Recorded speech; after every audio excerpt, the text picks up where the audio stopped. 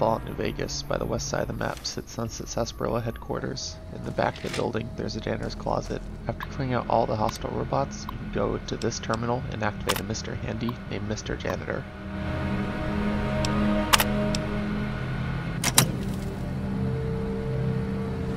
He'll spend a few minutes wandering the factory and making comments about the mess while he cleans. I see my services are required once more.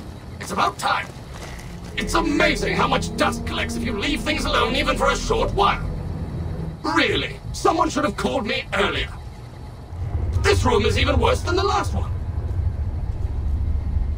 What have you savages been doing here? Ah, a job well done is its own reward. Good riddance to this rubbish.